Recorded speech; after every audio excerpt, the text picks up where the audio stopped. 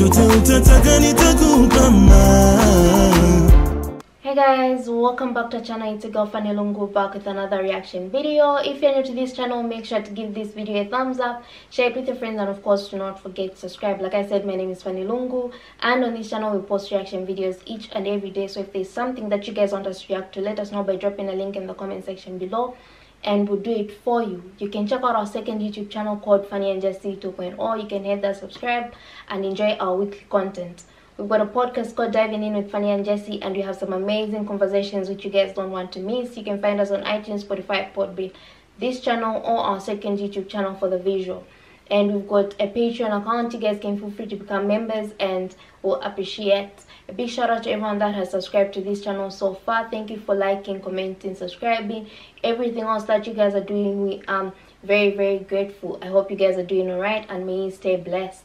A big shout out to the person that suggested this. Today we're going to be reacting to a very short Mufti Menk video titled The Powerful Hour on Friday. So without wasting time, let's get into the video. I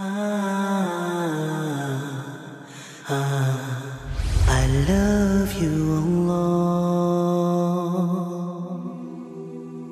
Hadith of Muhammad sallallahu alaihi wasallam says, every Friday there is a competition that takes place. The angels stand at the doors of the masajid, the houses of Allah. يَكْتُبُونَ الْأَوَّلَ فَالْأَوَّلِ. They are writing down who came first, who came second, who came third. But we as believers sometimes might not realize that there is a competition going on, but we will feel it if we come first. We will feel it if we come, top 10, so to speak. So make an effort to come earlier on a Friday. Give it importance because Allah has given it importance. Like the hadith says, خَيْرُ يَوْمٍ طَلَعَتْ فِيهِ الشَّمْسِ. It is the best day of the week that the sun has risen upon. It is the day that Adam alayhi salam was created, a Friday.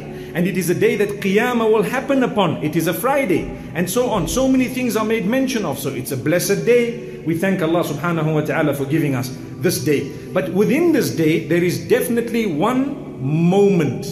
The term sa'ah is used in the Arabic language. Sa'ah actually means time, or it means the hour, an hour.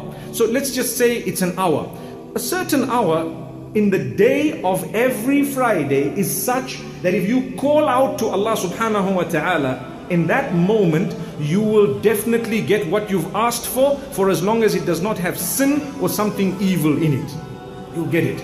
So this is why, like we normally tell people, start asking Allah subhanahu wa ta'ala from the morning, repeat the same dua every little while, continue right to the end of the day and see what happens. May Allah subhanahu wa ta'ala help us. If a person is really desperate, they will do that because they know that this is Allah subhanahu wa ta'ala telling us there is an hour on a Friday, the dua is accepted.